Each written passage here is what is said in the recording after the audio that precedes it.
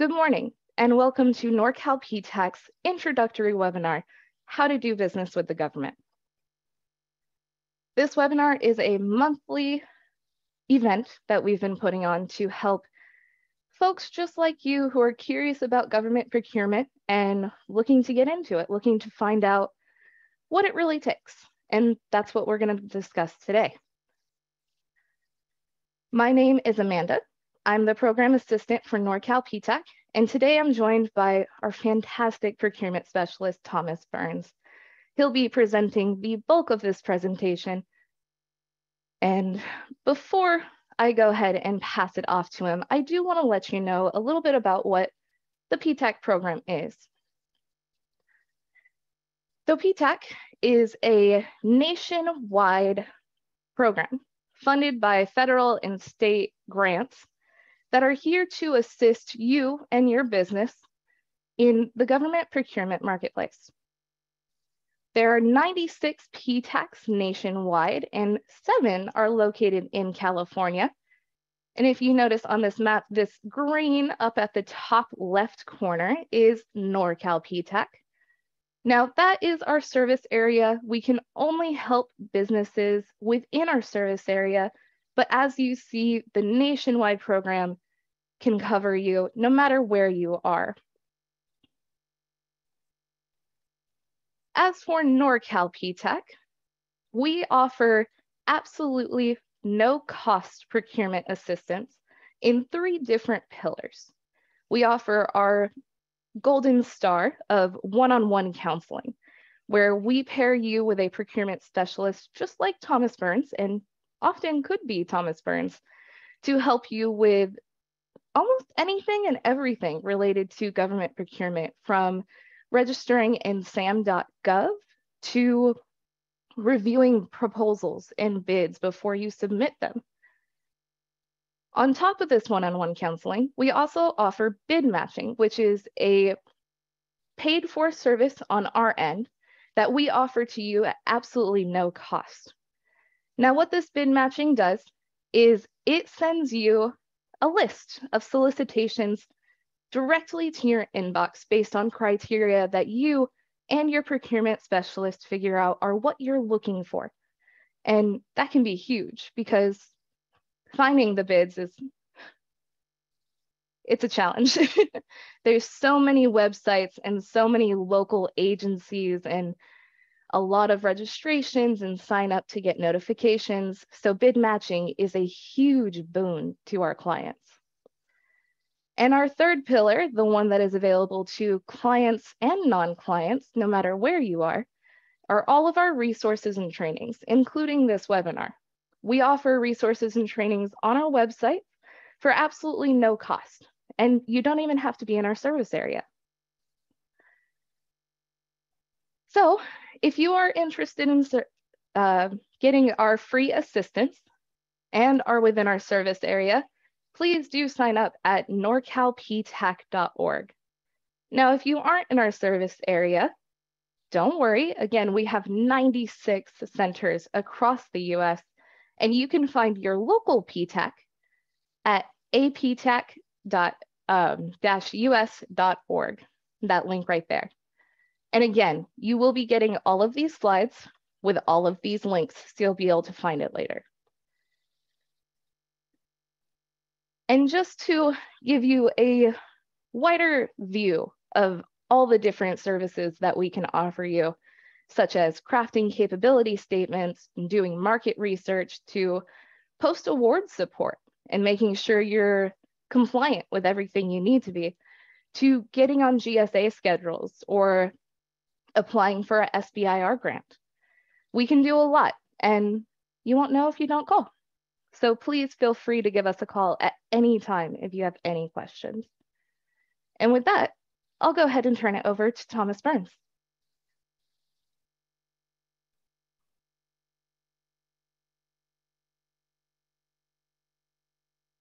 Thomas, it does look like you are muted.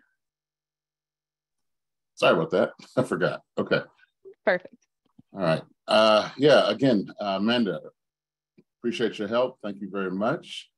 Good morning, everybody. My name is Thomas Burns. I'm a procurement specialist here at NorCal PTAC. I've been with NorCal PTAC for over 2 years now. And as you can see, this is kind of my background. I've been doing coaching, consulting, working with clients for a number of years. I really enjoy the work I do with NorCal PTAC. It allows me to provide that direct support and assistance to help their business grow, focusing on government contracting.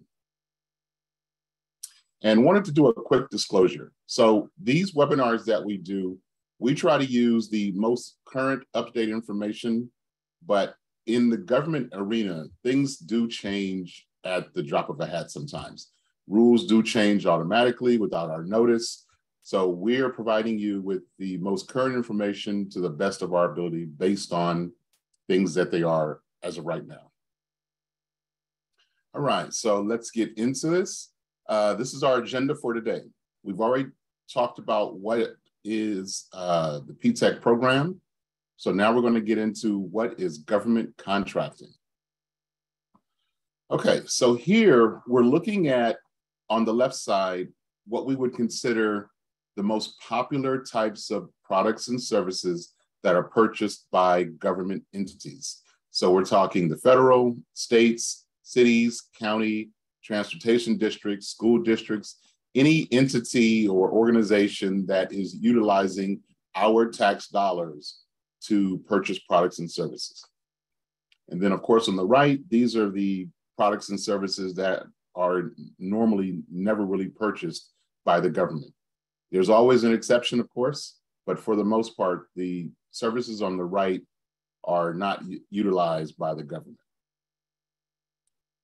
We will be having an opportunity to, I'll stop throughout the process and answer questions. So just let me know. And here's a good example. Now this, of course, is just a list of what one institution purchases. This is a state institution. However, the reason we utilize this slide here is because this can go for a city, this can go for a transportation, like a bus company, you know, the bus services, BART, light rail, airports even, you know, there's so many things that the government does end up purchasing.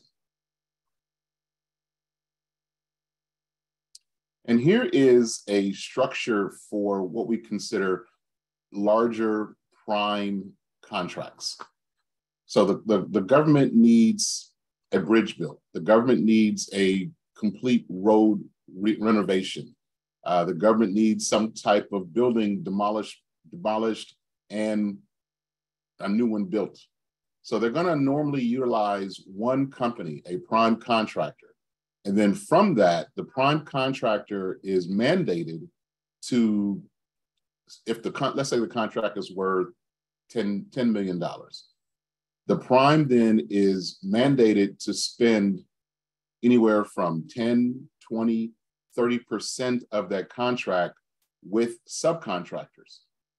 So in effect, the government is allowing or mandating that the opportunities for small businesses comes through this process versus breaking the contract up into 20 different functions.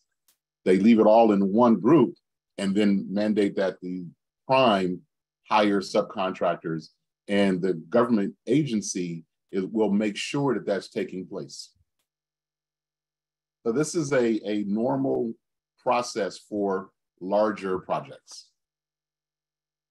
Oops, sorry about that. Let me stop here and see were there any questions, Amanda? Yeah, it looks like we have 2 questions. Actually, just one. Someone was wondering if there's possibilities to do business as a nonprofit with the government, or is it only for small for-profit businesses? So typically, nonprofits don't do business with the federal, I won't say federal, but with government entities. But there's always an exception. So the answer is yes. Depending on what product or service that nonprofit is offering, there are opportunities to do business with the government as a nonprofit. I'm trying to quickly come up with an example because I actually do have a client. I have a client, they are a nonprofit. Oh, okay, I remember. So the client that I work with that is a nonprofit, they have created a new invention, a new way of providing services to the homeless community that they work with. And they are looking for additional funding to improve their product and then take this product and deliver it nationwide. So in the federal government, there's something called the SBIRs and STTRs. Those are grants, but they're grants that are awarded to normally companies or universities for the purpose of developing technology and to make it so that it's available throughout the United States. So that's one example. They're still looking for grant money, but they're going through the federal government's SBIR, STTR process. That's one example. But Great. normally nonprofits just don't fit in this category. Yeah, and I do want to note, I believe that's one of the only situation in which PTACs can work with nonprofit. Yeah, we could work with nonprofits if they're going after SBIRs and STTRs. Yeah. Great. And it looks like we do have a few more questions coming in. Davey wants to know if there are opportunities for commercial goals like ecology or elements similar. Not understanding the question. What do you mean? So it looks like he might be in like an ecological services company. Oh, that's what it sounds like. Yeah, so the answer is yes. I mean, there's everything from the federal agencies that are charged with our climate change, pollution control, if that's what he's talking about.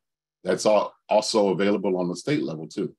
Yeah, and I know a lot of prime contractors may be required to have like environmental surveys or that kind of thing. That's on all levels. Yeah. So if that's what he or she is talking about, then yes, that's available on local level in terms of cities, counties, states, and federal governments. That's actually a very popular category of service. Fantastic. And then Lanita was asking if there's a cap for small businesses to become a prime contractor. No, there is no cap. You can go from being a small business to a prime. It's just a matter of your capacity, right, Thomas? Yeah, what you can do. Yeah, what you can do. And of course, competition. So if you're a quote, technically small firm going after a $20 million contract, there's nothing to say you can't win, but the competition with the larger firms and what they offer the government might be a daunting task that you never win. But again, there's no rule that says that you can't, as a small business, win a contract worth $20, $30 million. Fantastic. It's more about competition. Yeah. And Davey did write back to clarify he does advertisements for TV, and I know advertisements is common. Yes, yeah. Marketing, advertising is very common. Fantastic. And we do have a few more questions, but we'll go ahead and move push forward. on. Work on those in the middle of the process. Yes. Okay. So this slide just covers, are you ready to go after government contracts, right? I mean, there are certain things you have to do before you start the process of going after government contracts. It's different from that standpoint in terms of the prime. In terms of the private sector. So in the private sector, of course, you get your license and you just take off and you start the process of doing your marketing, doing your sales, and the harder you work, the more that business comes to you. But in the government area, it's a little different because when you're dealing with government entities, yes, they need those products and services, but the contracting officers, who are usually the people in charge of actually hiring the company to do the work, they are kind of mandated to look for firms that have some experience. And the way that they look at that is that what we call past performance, but sales, do you have sales in the past? And how much of that do you have that's related to government contracting? So breaking in is always difficult. We're very clear about that. It's not just an easy process to one day you're doing business on the private side, and then the next day you're doing business on the government side. It is a little bit of a challenge when it comes to past performance, but that's one of the hurdles that you have to overcome. Now, how you overcome that is having some kind of prior sales in the private industry. You can use that to show your professionalism and your past performance. But having zero sales, you don't want to start going after government contracts and you have no sales at all. So start the process of getting sales in the private sector, then transition into government contracting. And everything else is, of course, extremely important, right? Making sure you do market research to figure out what agencies you should go after. It's very unrealistic to feel that or to think that, okay, I'm going to do federal contracts, state contracts, city contracts, county contracts, and I'm going to go after BART or the airports. It's much easier to select an industry, an agency, and stay focused in that group in the beginning. All right, I'm going to move to the next slide. All right, so getting started. These are the things that you absolutely must do and have when you're starting the process of going after government contracts. One, you do want to get some assistance from any PTAC. It just makes the process easier. Second, you have to know your NAICS codes. It's like rhymes with cakes. NAICS codes and your UNSPSC codes. If you've never heard of the UNSPSC codes, that's because they're not utilized in the federal space, but they are utilized in the state of California. I don't know if they're utilized in other states, Texas, Utah, Oregon, I'm not sure. But I know in California, when they're just determining an industry class, they use UNSPSC codes versus NAICS codes. And then registering on Cal eProcure is a must if you want to do business in the state of California or with the state of California, not in the state. So if you want to be a registered vendor, being able to bid on contracts for the state of California, you have to register with Cal eProcure. If you want to do business with the federal government, you have to register with SAM and get your UEI number. Along with getting your UEI, you also have to complete your dynamic small business search. This makes it possible for any federal agency to be able to go into the DSBS, Dynamic Small Business Search database, and look for businesses that have the products and services they're looking for. So you want to also, after you do your SAM, you do your Dynamic Small Business Search process. Then you want to create a capability statement. We're going to go over that more at the end of this presentation. And if you do have a website, and we recommend that you do, you make sure you devote at least one page to government contracting.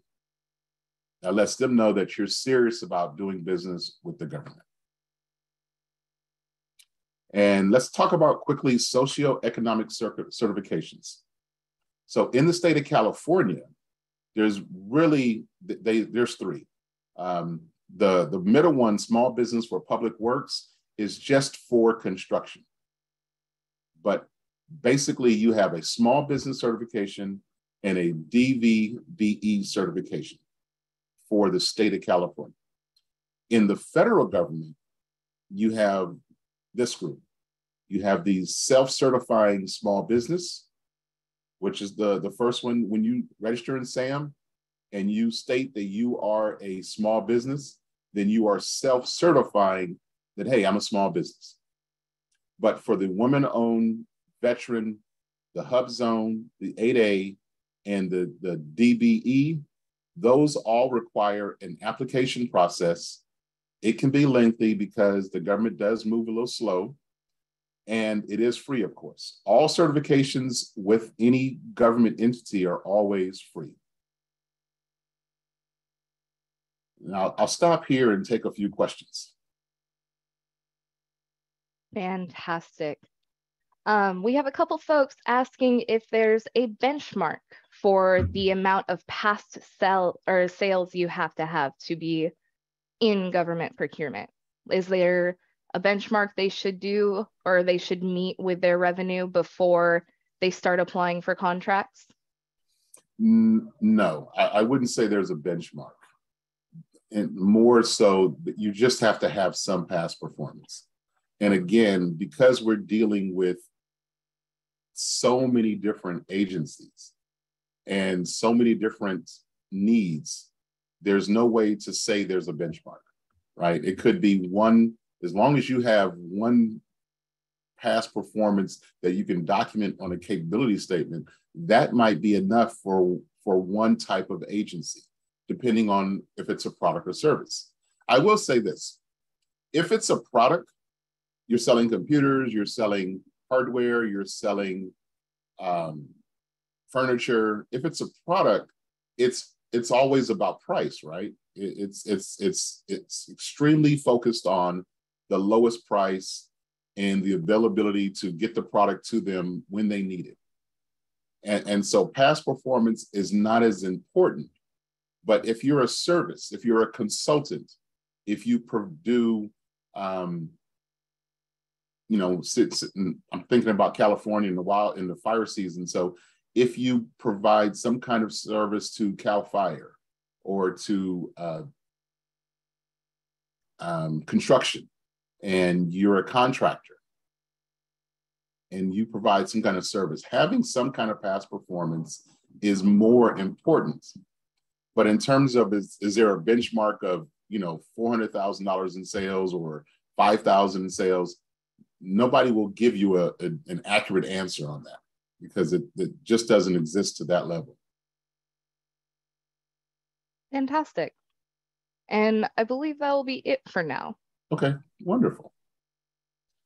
All right, my favorite topic, local contracting. I believe you can be extremely successful in the contracting arena if you just focus on your neighborhoods, your neighboring cities and counties. I've seen it work. I know it works because in government contracting, one of the most important aspects that people don't talk enough about is the relationship building and how that relates to you winning and having opportunities for contracts. It is a fact. It is a fact with the state of California. It's a fact with cities like San Francisco and Los Angeles and San Diego and with counties in California. It's a fact that the bulk of the purchasing that they do on a daily basis is not through RFPs and waiting on receiving bids and then making an award.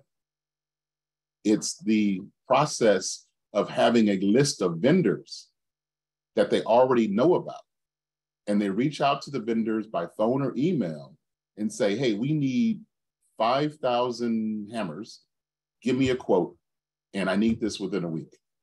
Or we need marketing consulting services specifically for digital marketing. We want the contract to start within the next 2 weeks. Here are the parameters, give us a quote, and they'll send that off to maybe 4 or 5 companies. And the best quote wins, and they win the award, and they start the job. That's the majority of how contracting is done, especially on the local level. It's more expensive to do an RFP process. It's time consuming. And as long as the dollar amount is under a certain level, and those levels fluctuate based on the agency and based on what the product or service is, right? As a quick example, in the state of California, they can award a contract directly to some agency, to some company without posting it and making the world know about it, as long as they get 3 quotes. And that dollar amount is $250,000. So if the Department of Motor Vehicles wants to award a janitorial contract to help them with one location, they're not looking for janitorial services for all DMVs, but just for one location. It's a special situation. It may be only like $20,000 or $30,000. They don't need to do an RFP. They can just reach out to 2 or 3 janitorial firms who are small businesses, because normally that's who gets those kind of contracts, are the certified small businesses. And they'll give them the parameters, ask for a quote, they'll get the quote, and they'll go with the best bid. That is how it's done 60, 70% of the time. And you have a greater opportunity to do that when you focus on local agencies like the cities, counties, school districts, and your local transportation agencies. Any questions about that before I move to the next slide?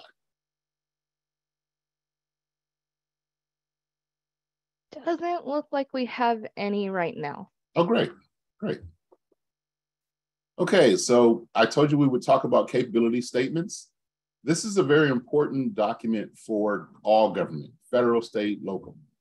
They want to see a document that makes it very easy for them to understand who you are, what you do, what are your codes, what are your certifications, and your past performance. And it's a format that they like to see that makes this easy. One of the rules is it can't be no longer than 2 pages, front and back. There's many different templates, but they all kind of do the same, laying out the information in a way that makes it easy. So here where you see the how-to, that's basically a link. And so you're going to be able to see an entire webinar just on how to write a capability statement on our website. We've done that webinar, and we leave it here as a link. Here on this next page, this is also something that I offer all of my clients. I give them a free template that we utilize. I think this template works well, but at the same time, there are some clients, this doesn't work for them. They don't need 2 pages because they're a new company and they don't have enough information. So they put everything just on 1 page, which is fine. But this one allows you to have bios, pictures. Now, the pictures are important as long as they're really highlighting your company. You know, if you're in the marketing business and you want to highlight some of the work you've done, then the pictures could do a good job of that, especially if you're in the photography, visual arts. You know, there are a lot of different ways and reasons for having photos with your capability statement. Another one is if you have, let's say, 8, 9 employees. You want to highlight that you have a large staff. You're not just a 1-person operation. So photos could do a good job of that also. But this template is available. It's available on our website, and it's available if you have a meeting with one of the procurement specialists, and we can also send that to you. Contracting ready website. This is also extremely important. The government, whether it's, again, federal, state, local, they all utilize websites to a really large degree. And in fact, I don't know how many people have a LinkedIn page for their company or a LinkedIn profile for them personally. But if you haven't been paying attention, all government entities are on LinkedIn now. So if you want to know about the personnel that work for the FEMA, or the personnel that work for the DMV in California, or the city of San Francisco, or the Alameda County here in the Bay Area, there's a LinkedIn page for that agency. And then there's a personnel page that is, say, there are 500 people listed as employees of Alameda County. And so you can find people. They love the internet. They're utilizing it in a large degree, and they want their vendors, the people that they do business with, they want to also see their website. And they want to see that you're devoting at least one page to government contracting. You know, it's almost like they feel like you do care about doing business with the government, and you've taken the time to devote a web page on your website to that. And this is information that you want to show. You know, this is examples of what you want to show on your government tab. Any questions about just the importance of a website and how to, you know, really highlight that you want to do business with the government? Looks like no questions. We're seeing a few in the chat that escaped my purview. It looks like Robert is working for a third party. He's asking about his chances of getting a government contract. And that's really something that a procurement specialist sitting down on one-on-one counseling can assess. It's not quite something we can really assess in a webinar. Well, I mean, if third party is code for distributor, yes, distributors do business with the government. If third party is I'm a rep working for a company, that would require a different discussion. Fantastic. And I do see another one in the chat. The SGB with the state, is it the same as with the federal government? No. Okay. So the federal government's small business certification is not accepted by any state. It's only accepted by federal agencies. And on the same line, if you go ahead and sign up with Cali Procure with the state of California, you get the SB certification. It's not going to be accepted by the federal government. It's just for the state of California. Fantastic. And it looks like Ryan is asking, is contact info required on the website for government contracting? I won't say it's, if you don't want to have contact information on your website and just have the contact us page where somebody fills it in for more information, I mean, I don't think that's a major hindrance or anything, no. But I think you should have your capability statement that they can download. And on the capability statement, you're going to have your contact information. That is a mandatory thing. Fantastic. And then we did have one more question about the website. Does it need to say that you're already working with the government or that you are looking to work with the government? It doesn't need to say that you're already working with the government. It doesn't need to say that you're looking to. It just needs to say, this is how this is the products and services we provide to the government. So something along those lines. This is what we do, not what we want to do or we have done, but this is what we do. Awesome. And I believe we can go on from there. Wonderful. All right, my other second most popular topic is marketing. How do you market to the government? Following the logic of focusing on local contracting as a starting point, it's just easier. You can build relationships a little bit faster locally than you can on a state level and definitely on a federal level. You know, of course, there are exceptions, but by and large, it's much easier process of starting the contracting opportunities on a local level. With that mindset, then marketing is about understanding who you want to do business with and keeping less is more attitude.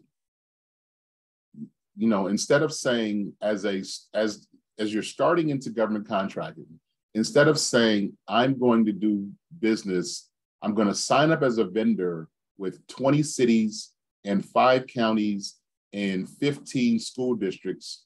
What if I say, you know, I'm only going to focus on school districts, or I'm only going to focus on these 5 cities surrounding where I live, my own city and the neighboring cities around me.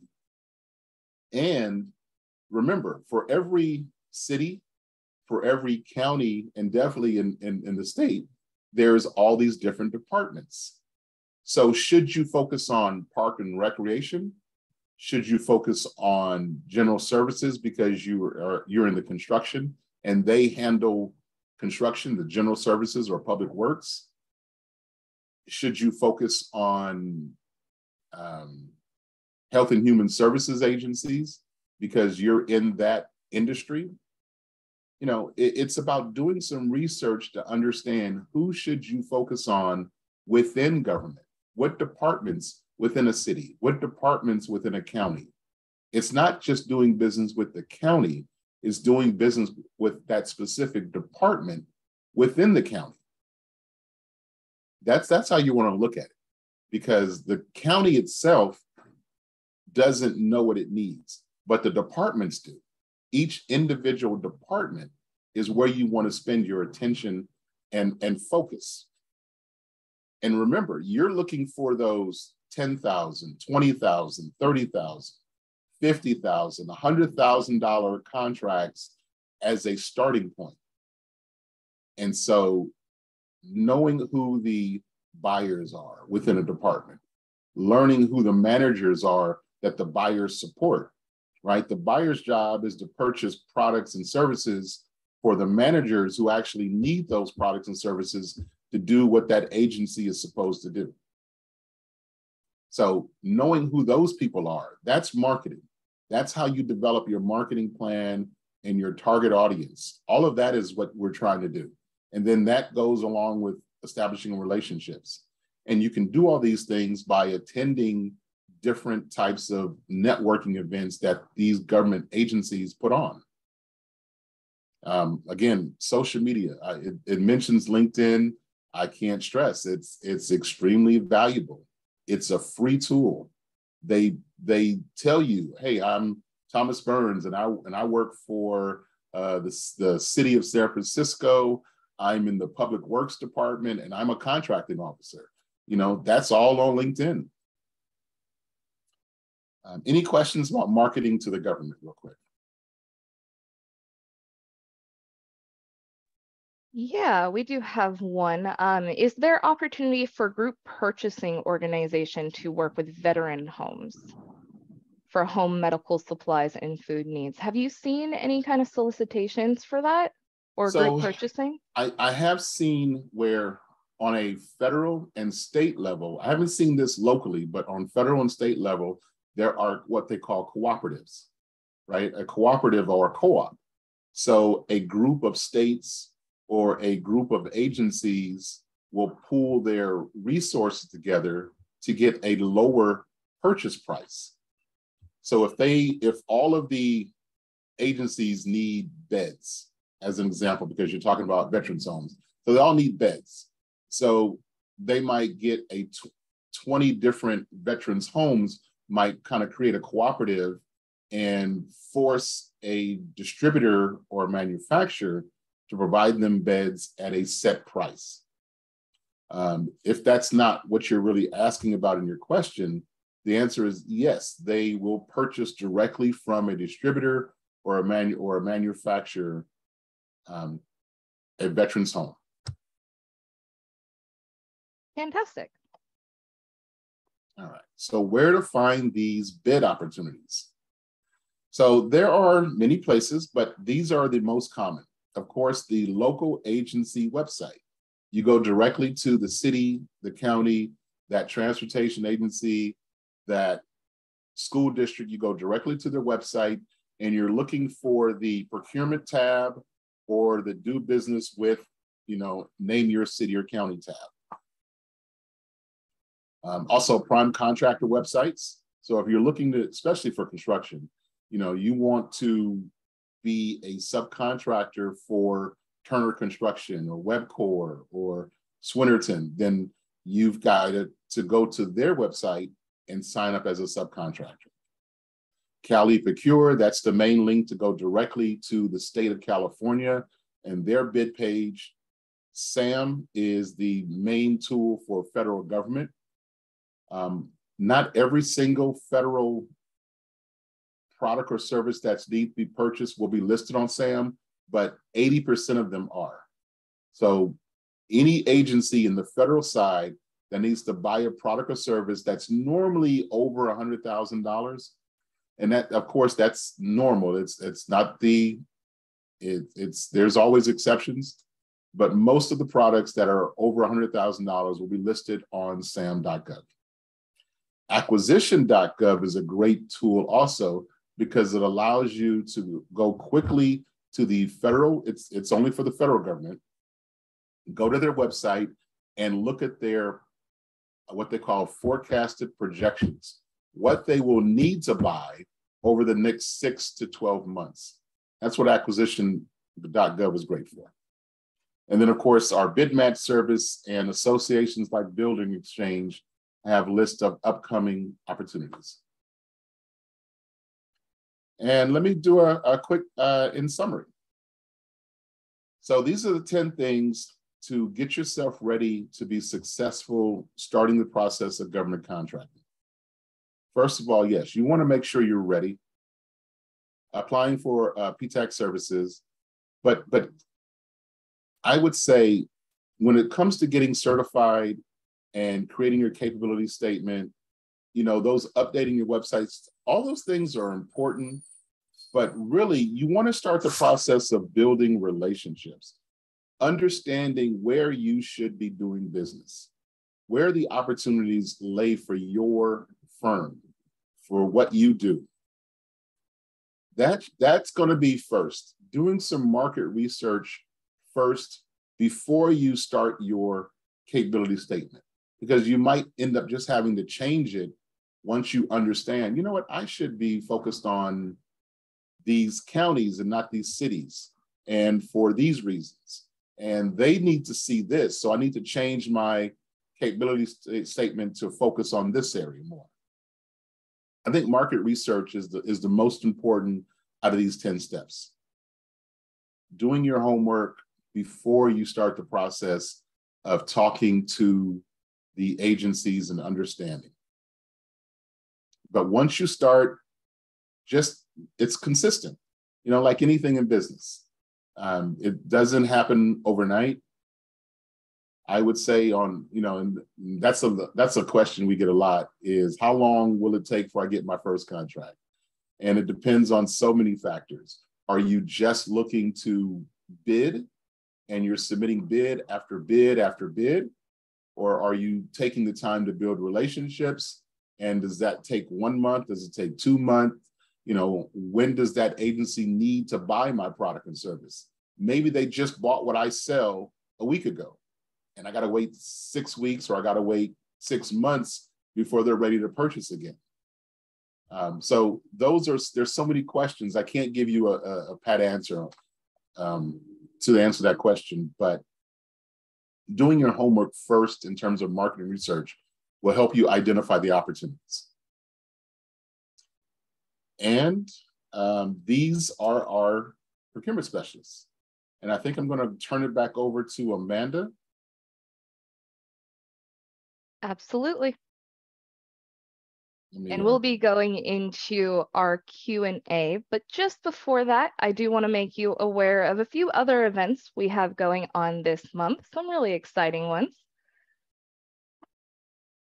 We have How to Do Business with specifically the state of California being presented tomorrow, actually, on the state of California's birthday. They've been buying from you for 172 years, and we want to help them buy from you for even longer.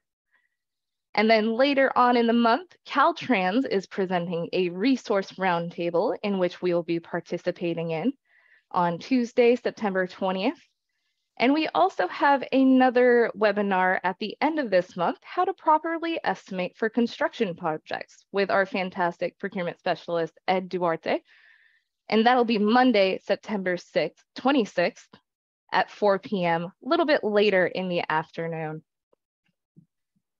And with that, we do have a few questions, and I will be skimming through the chat. Sure. But first off, Lanita wanted to know, if their business is transportation, are you able to apply for other contracts that aren't related to that, like photography or janitorial, if you do that anyway? So your focus is transportation, but you also have other areas of business such as photography. Yeah, you can. Yeah, there's no rule that says you can't. It's just competition. Yeah, would you say it's good to have at least like some past performance in that area to be competitive? Well, yes. So having past performance is always a key. Regardless, having past performance is always a key. Fantastic. And then I do have a few chat questions. Daniel asked if he has to be a corporation or LLC, or can he be a sole proprietorship and still get these contracts? You can be a sole prop. There are many sole props that have contracting success. Fantastic. And it looks like Ryan wanted to know how you would recommend finding out about expos and matchmaking or conferences that they can attend. On the websites of the agency you want to do business with. They should have an events page. If they don't, and you want to know, do they offer any kind of matchmaking or any kind of upcoming events that helps you understand how to do business with them, reach out directly. Reach out directly to the procurement directors or the how to do business profiles or pages that they have listed on their website, and just ask those questions if it's not shown available on a website. But by and large, if it's a larger city, they will have an events page. But I could see certain smaller cities or a utility company, a water company, a smaller electrical company may not be having any events at all. So there might not be anything to show, but you can reach out by phone. To me, the phone is your most important tool. If you can take the time, be professional, and make good phone calls, you learn so much so quickly. Fantastic. And we've gone over a lot of information today. And I actually wanted to end on a very good question we got very early on in the webinar. Thomas, what advice do you have for a brand new company who's looking to get into government procurement? Again, I think you should have some success with selling your product or service on the private side first, and then use that as your past performance when you start going into government contracting. The challenge with going after government contracts, whether you're doing bidding or reaching out directly and trying to promote your company, if you have no sales yet, the contracting officer is just going to be leery. And there's so many other businesses that they can turn to who do have past performance, who do have experience that they can document in a capability statement. So if you haven't any sales yet, I suggest start with going into the private side first, and then taking those successful sales on the private side and using it as your past performance. And then one little last question, Donna wants to know, how do you prove this past performance, or how do you prove that you have these sales? You just document it in a capability statement. That's the power of a capability statement. They will take it as truth, as long as it looks professional and you've documented. So a past performance will say, you name of the company, the time frame you worked, whether it was a week, 1 day, or a 6-month contract with some private instance, depending on what you sell, right? If you're a consultant or some type of service-based, there was some kind of time frame, right? Whether you worked for them for a week or for a month, and they paid you anywhere from $500 to $500,000, whatever the payment was, and you document what you did. You just state in maybe 4 or 5 sentences. And there's examples in that capability statement template that we have. There's examples of past performance and how it's recorded on the capability statement. So it's really that simple. Just putting it on the capability statement is documenting. Now, when it comes to doing an RFP, they're going to want more information, which stands for request for proposals, right? And so submitting a proposal is a whole different webinar, right? That's a whole different thing to talk about. I can't cover all of that at the end of this, but that's where you would highlight your past performance, is inside a proposal that you would be submitting on a contract opportunity. Fantastic. And that's all the questions we have for today. Yeah, these are really good questions. Yeah. And they require more follow-up, but pay attention to, like, this has been recorded, and so you can download the recording. You'll have these slides, and the information on our website gives you more information to help you with those questions, to give you more information. Or sign up for services, and we can definitely, there's 9 of us, so we definitely have time and the ability to work with as many clients as possible. Absolutely. And if you aren't in our service area but are looking for PTAC services, check out this link down here on this slide, AppTac, and they can help you find your local PTAC office where you can get the same services at no cost. And with that, I wanted to thank you all for joining us. I do want to remind you that you will be receiving the recording and the slides with all active links later on today directly to your inbox. And at the end, when this webinar is concluded, it'll redirect you to our survey, which just gives us an idea of how we did. We love to always get your feedback, as we do this to help you. And if we can be helping you in other ways, in different ways, we want to know. So please, that's invaluable information. And we always love to hear from you guys. So with that, I will go ahead and thank you for your time. And I hope you all have a great day. Thank you.